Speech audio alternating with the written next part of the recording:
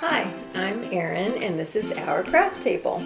And today I had this idea for a craft because I went to Starbucks, and if you saw my haul from earlier, I had this cute little Starbucks ornament that I got, and it made me think of just other Starbucks ornaments that I could do or decorations that I could do for Christmas.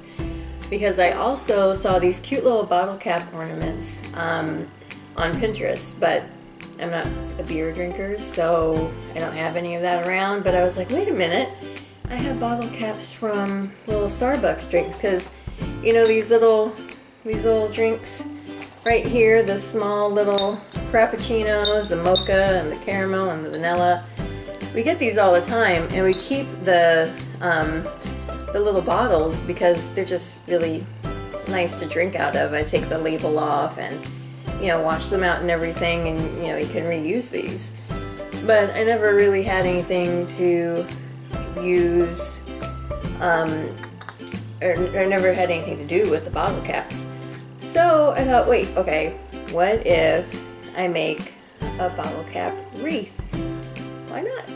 So I'm just kind of spontaneously crafting here. I've never done this before. I want to see if it works. Hopefully it will. And if it does, maybe I'll do some other bottle cap stuff. Probably not with Starbucks tops, but maybe, you know, smaller ones that I can actually fit on the tree. The Starbucks one definitely is going to be too big for a tree. I think I might put it over in my coffee and tea bar area in my kitchen. I think that's about it. So the supplies I've gathered, which I hope I have everything I need. Cardboard, because I have a lot of cardboard I can recycle from our move. Painter's tape, because I can't find the Scotch tape because, I don't know, one kid or another took the tape that we had and put it somewhere and didn't put it back where it belongs, so that's okay though. Painter's tape will be fine. Scissors. Lots of different ribbon, because I'm not really sure what ribbon I'm going to use. And then I got 6 of these bottle caps, so 2 for the mocha, 2 for the vanilla, and 2 for the caramel, which is my favorite. I'm going to stick tape in there so I can arrange it on the cardboard. I'm just kind of sticking the tape on there so I can put it on the cardboard the way I want it, because I need to cut around the cardboard to make the shape that I need, I think. So I don't know. We'll see.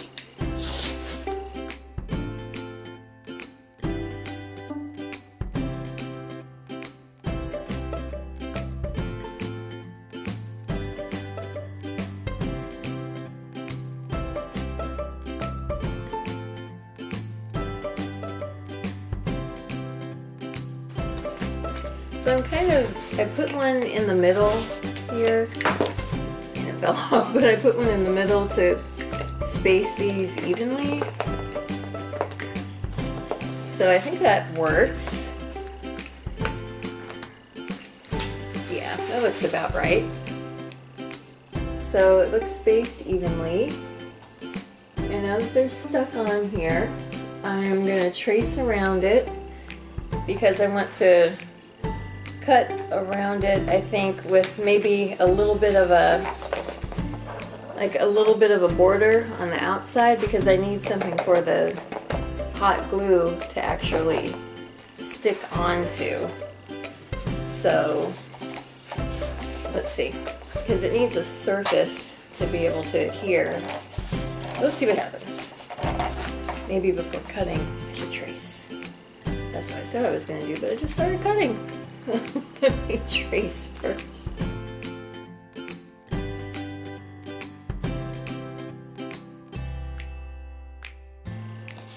So if you can see right there, there's sort of a petal shape outline that's there.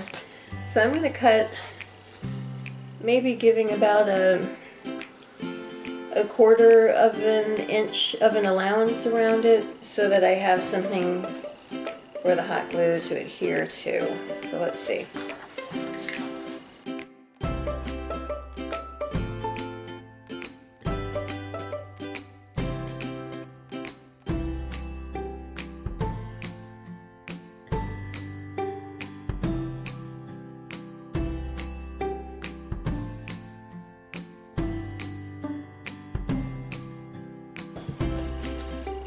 keep this because I can keep it with my other cardboard, and you know, I might be able to use other pieces.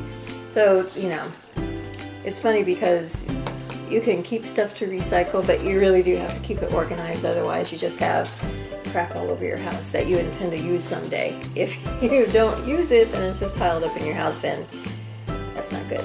So if you know you're gonna put this away somewhere and then possibly use it again at some point, definitely keep it, file it away with your other cardboard stuff. If not, better to just throw it away instead of letting junk pile up in your house. I'm putting it with my cardboard pile, and then I'm gonna put that over where I keep my cardboard supplies. So anyway,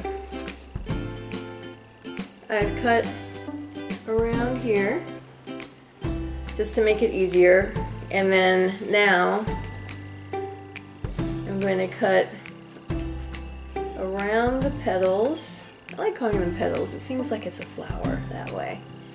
Let's just call them petals. So I'm cutting around them, leaving about 1/4 of an inch allowance. Like this little tiny piece, I'm not going to keep that. I'm going to put that in the trash. That's just going to make a mess.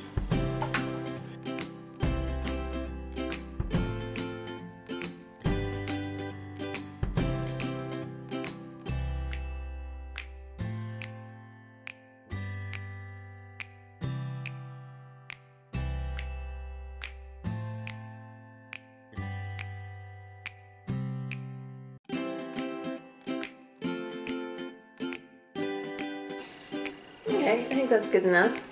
So I made the outline of the wreath and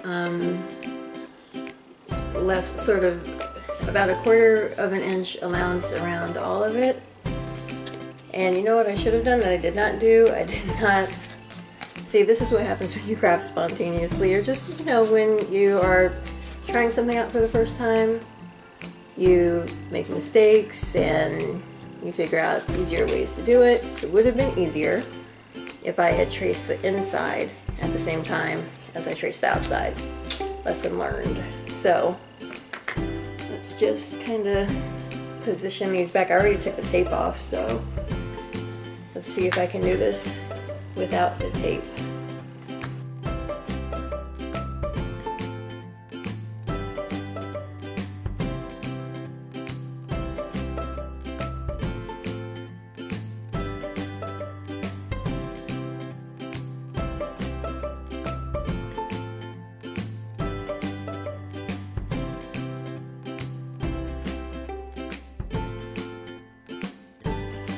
Okay, so I was thinking about this in the car on my way home about how this would work. So I was thinking if I cut through one of the petals here to cut out the middle part, then I put a little piece of cardboard in the middle to stabilize it again, and then cover that up with a bottle cap, that would work. If I cut between two bottle caps, I'm concerned that it would be flimsy. So I think that's gonna work. All we can do is experiment and find out. So here we go.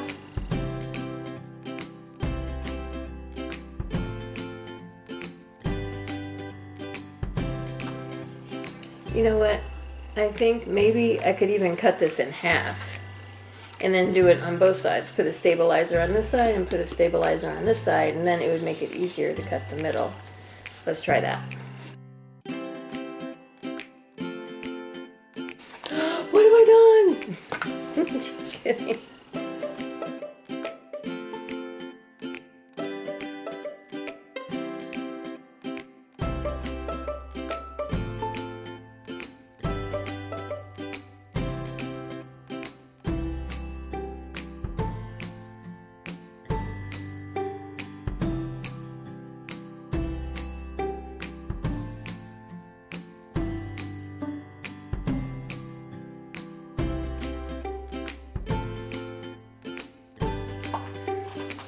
Okay, so I cut these pieces out, so it's going to make the body of the wreath, and I kept 2 chunks of it so that I could make the stabilizers.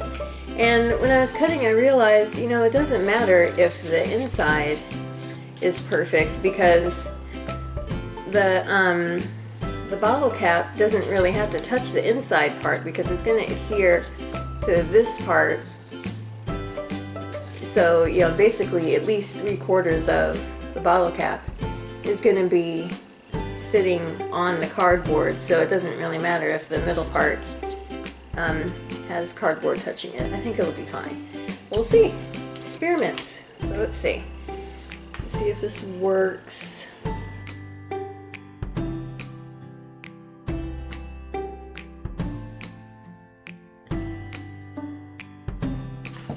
Just kind of cleaning these up to make sure that they don't show through.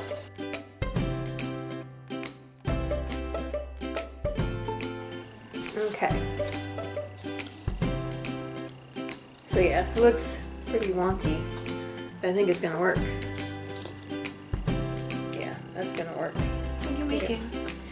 True just joined us. If you're wondering why I smiled over there, and you know. Hello. True is behind the camera, but she's not going to do this crap with me right now, but if it works out, I'm definitely gonna, you know, show her how to make this. So I'm making a wreath out of Starbucks. Why? Because I am thankful for Starbucks.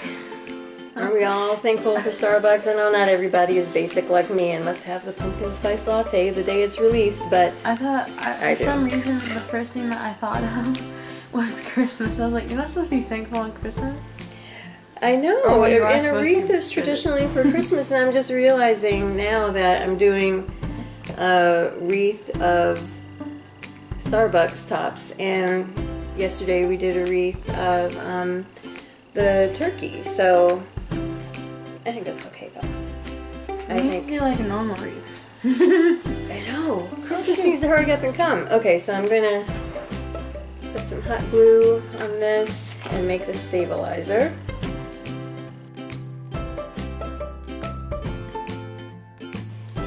Line these up together, line up the markings that I made when I traced the bottle caps.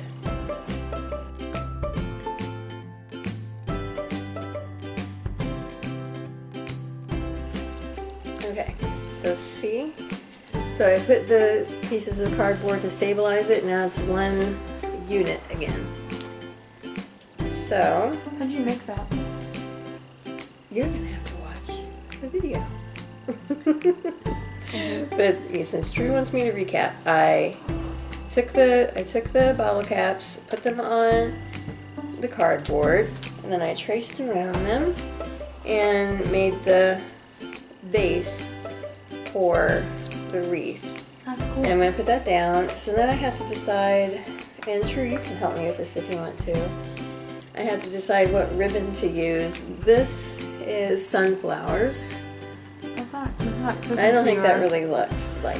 I want it to look like fall. This is something that I want to be able to put up on my coffee and tea bar starting in the fall next year. And you know, I'm going to put it up now, obviously, but you know, I really only have a week to put it up since Christmas decorations go up the day after Thanksgiving. I thought you were going to say Christmas is a week from now. I'm like, you got your dates all wrong. When I took this one out, this ribbon, I thought, it's, you know, it's fall-like, but it's green polka dots on white. But now that I'm looking at it, I'm thinking, I don't know, it might go well with the green on the Starbucks. Maybe. So maybe this is a contender. I don't want to do that. I'm gonna stick that out of the way. And we have pumpkins. Pumpkins. I can go either way with pumpkins, because sometimes pumpkins look very much like Halloween, and I think these pumpkins do look very much like Halloween instead of like fall in general. No, they kind of look springish because they're so like bright. Springish. See, and I don't know if that really. And actually, that kind of clashes. I don't like that. So that is out. my harvest ribbon. I've used this and I need to put a rubber band on it because I lost this part, but I tied it up. So. How did you lose that part? I don't know, it just came off and now I guess I probably accidentally threw it away. But I like this, but no, that also clashes with the caramel. That's not good. That's not a contender any longer. Now we have... You only have like 3 left. I know, I have the Rick Rack. That doesn't look good. I don't think that, because that's orange, and we've already learned our lesson with orange. And black. That means that your wreath is going to be black. Hmm? I mean, you're going to have a black wreath. Black wreath. I mean, black has its place. Black is Halloween. Mm-hmm. Black is Kwanzaa. Kwanzaa? But, see, and you see her reaction. Kwanzaa, what's that? I know we're gonna start. Well, we've never celebrated Kwanzaa, so we're gonna do that this year. But right now, why? We're not talking about Thanksgiving, or we are talking about Thanksgiving. We're not talking about Halloween, or we're Kwanzaa. not talking about Kwanzaa. Or so Christmas. Let's do this. But that one doesn't look like them. Wait, you didn't put it next to the other ones. I did. I like it. It doesn't look good with the brown. Sure it does. Okay, so this is what I think I'm gonna do. Because I want to cover up the 1/4 of an inch allowance that I did around the shape of the bottle caps. So I think what I'm gonna do is take the, I'm probably gonna start here. Take the ribbon and then just attach it like this and kind of, you know, I don't know what that is. I can't describe it. I guess it's like ruffles. I'm going to ruffle it. Here you go. I'm going to do ruffles with the ribbon. And I would put the camera up close to show you what I'm doing, but I don't really know what I'm doing. And I'm just going to go for it. And hopefully, like I said, please, God, let Koi know how to fast forward through all this boring stuff, because you're not going to want to see this, because I'm going to be looking down and, you know, making ruffles, which I've never done before, so let's go. So, during that time where hopefully Koi fast forwarded and cut out some stuff, because that would have been very boring, but I spent maybe the last 5 minutes or so taking the ribbon, just kind of ruffling it around with the hot glue. And I think it turned out really well. I think this is looking really cute. It's coming together. So it's not perfect. It doesn't have to be. It's definitely very charming, but it doesn't look like crap either. I think it looks really good so far. And these stabilizer things down here, those are definitely working. This is a solid piece of material. So now I'm thinking about it, I really think I probably shouldn't have taken the tape off, because I think it would have been better if I had kept it on there just for positioning purposes. But I don't know. Let's just try to see how it goes.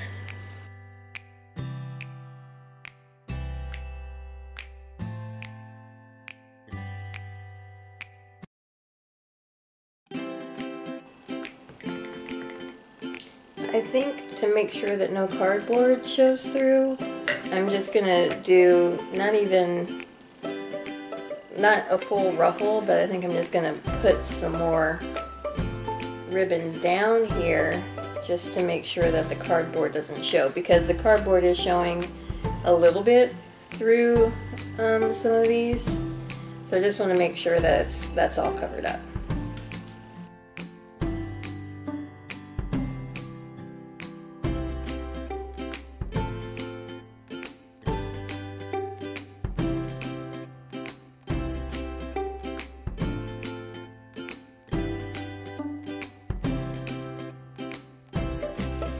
Okay, done. I like it. I like this. That looks better. You're not gonna see this part underneath the bottle caps, the middle layer, but I like that it's there because it just gives it a little bit more depth. And I don't know if you noticed, but the first time around I went this way, and the second time around I went this way, just to give it some variation. So I think that looks good. So let's try to put on the bottle caps again.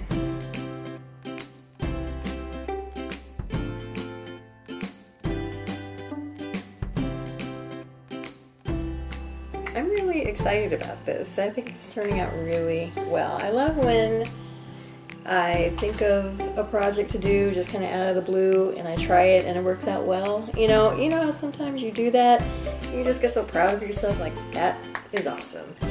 You know, sometimes you try to think of a project on your own to do and try it and it doesn't work. But then you still have that feeling of accomplishment because you tried it, right? So I'm really happy about this.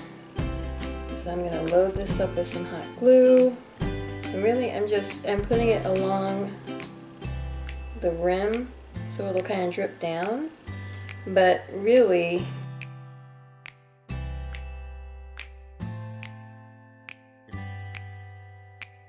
so I'm trying to get better at eyeballing where the glue needs to go. I think putting it inside the cap isn't actually doing anything. So I'm going to stop doing that. It's just a waste of glue, it seems. I'm going through quite a few glue sticks. If you remember from the haul yesterday, True said, I don't think we need that many glue sticks. You always need a lot of glue sticks. It's just like they come out, the glue comes out so fast, and you know, it's just, you need a lot of it.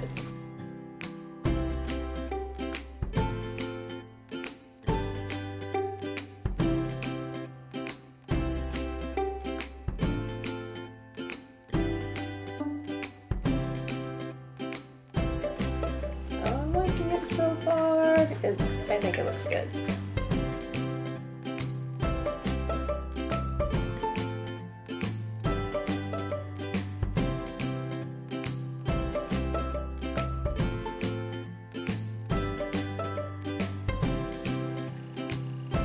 I like this. I think this is so cute.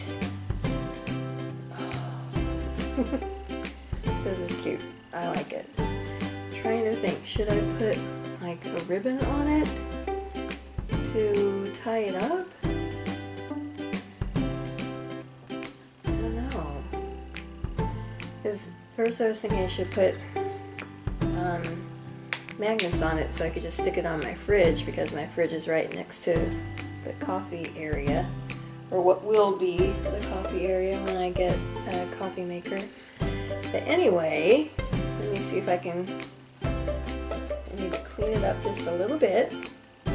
So before I show you the final product, I think that I learned a few lessons with this. So the next time I make this, I'll do a few things a little bit differently. I think that I will make the inside ring here smaller. I'm messing it up. See, like I said, this is spontaneous crafting. This is real. This is what happens when you really craft. Everybody knows this. This isn't something that only happens to me, I know. You do something, you're like, oh, that's so awesome, and then it falls apart because you didn't glue it properly. So, not a big deal. I need to go in there probably with like a little X-Acto knife or something and clean it up a little bit, because obviously using the scissors is knocking the bottle caps off whenever I put them on, which is not cool. So this is the finished product. I think it looks pretty awesome. I like it. And I can just, you know, stick it there on my refrigerator, right next to the little coffee area. It'll just be a nice little fall decoration. And I think it looks kind of cool. I'm happy with it. I really like it. I hope you guys like it too. If you like it, if you like seeing me do these spontaneous crafts where I didn't really plan it out or do, you know, a template for anything or do a prototype or anything like that, and I'm just kind of crafting on the fly, let me know, because I think this was pretty fun to, you know, do what it's really like to craft. You know, everything doesn't work out well the first time. You have to adjust and make changes, and I think that's kind of important to know, because sometimes, you know, you look at some crafting things on TV or on YouTube and it can be a little bit intimidating because everything looks so perfect and great the first time. You know it's not that way. If you've ever crafted, you know it's not that way. Nothing turns out right the first time. And even now I'm looking at it, that one is crooked. That girl right there, she's crooked. I'm gonna have to fix her. Not a big deal though, because I'm really happy with the project in general. So I will take a picture of this after I clean up the edges and when I put it up on my refrigerator, so you can really truly see the finished product. But I think it's pretty cool. So like I said, let me know if you want to continue to see me do these spontaneous crafts, and if you like this video, please subscribe and give this video a thumbs up. Okay, thanks so much. Bye.